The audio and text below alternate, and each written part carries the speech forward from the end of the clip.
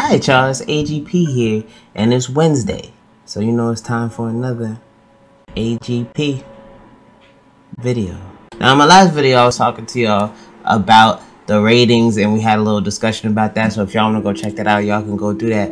But now, as you can see, we are 1 day out, 3 hours, 17 minutes, and 34 seconds and counting. You feel me? So it's lit. But so y'all know how we do this. We just gonna talk about a little bit more news while we fight off these crazy MFs. So y'all know that basically the game comes out in a day and some change. It comes out at 12 on Friday morning. Y'all know, so y'all know how that works. I had to up my sensitivity in this because that junk in my last video, it just wasn't cutting it. Damn it. Maybe it's not cutting it still. I was reading the article and they were talking about how there's 5 things that we should know before playing The Last of Us Part 2. You feel me? Now, the first thing, that's really his business. There's 5 things they think we should know. The first thing is that it's a direct sequel. We all know this, and we know it takes place 5 years after the first one. If y'all didn't play the first one, y'all should play the first one. Like, and now y'all have less than a day, so I would strap in. And even if you can't finish it, maybe play it as long as you can, and then watch the rest if you're contemplating whether or not you should get this. You feel me? The second thing is that the game is meant to be unpleasant. So we saw this being discussed, right, in the reviews that were coming out, and how there's a whole lot of violence, which is actually kind of the third thing, but we'll just say that there's a lot of violence. It's meant to be unpleasant, but it's not even just that. I think just the experience of the characters is supposed to be unpleasant in and of itself before even getting to the level of violence that we will be that we will be exposed to in The Last of Us Part 2. All that does go hand in hand, you feel me, with the fact that it is very violent, and y'all know this. Listen, we knew that the game was gonna be ridiculously violent when we saw this.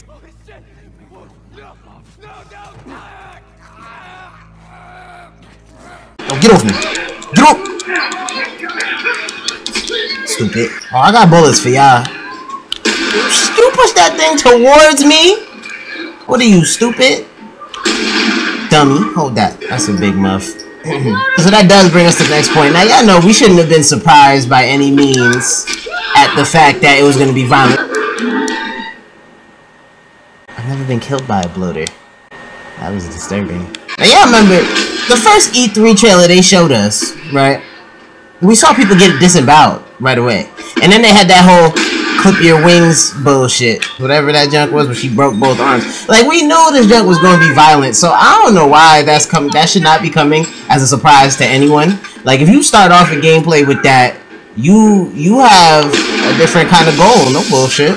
So anyways, at the end of the day, you know it is very violent, regardless of whether or not we should have expected it. If you can't bear it, or you have little children, don't play it around them, and if you just can't bear it, just, I guess, don't play it. And obviously, they show these things quite visually, so, you know, I don't know. Oh, shoot, this is mad bullets. Where were y'all before? Yo, get the, yo, hold this, bloater.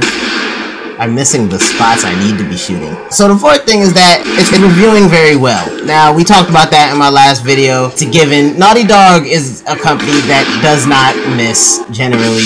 Usually, if they put out a game, it's gonna be good. Again, it hit a 96 on Metacritic. That is not a common score by any means, and it's only one under the first game, which got a 97.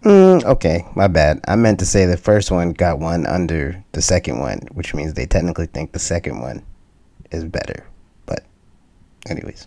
So, there's that. All of the scores have talked about the violence in depth, about how, you know, they couldn't bear it. I don't know if they might be being a little extra with that, you know, and I really want to kill this bloater, and I'd appreciate if you stopped throwing that shit. I mean, I feel like it's the same people that will then watch something crazy like some horror movie or like Final Destination, like, or something crazy, and I'm just like, man, that's real people, but you can watch that. The fifth thing is that it is controversial. Now, what that means, I do not know. I mean, that can mean a plethora of things. I think they're saying even the language and stuff that's used. Now, we know Ellie is sexual orientation. She's lesbian, so she likes girls, so she's part of the LGBTQ community. And there's a religious group, so they could be saying all kinds of things, which would be the point of the game or at least one of the points of the game. I mean, who knows what the whole point of the attack was. That's why I still say I got a lot of theories as to what could be the case, and this bloater is really not dying. That's really crazy, stupid. Like, you took too long to die. But yeah, y'all, it could mean a lot of things. I don't know, the language could be controversial. Obviously, people walk around with dogs and stuff, so killing dogs is controversial in and of itself. People don't want to do that. That's really all I wanted to come and talk about. I'm excited. We're less than a full day out. Well, we're right around a full day out. So, it's lit. And this MF is real sick. We'll catch y'all later. Peace.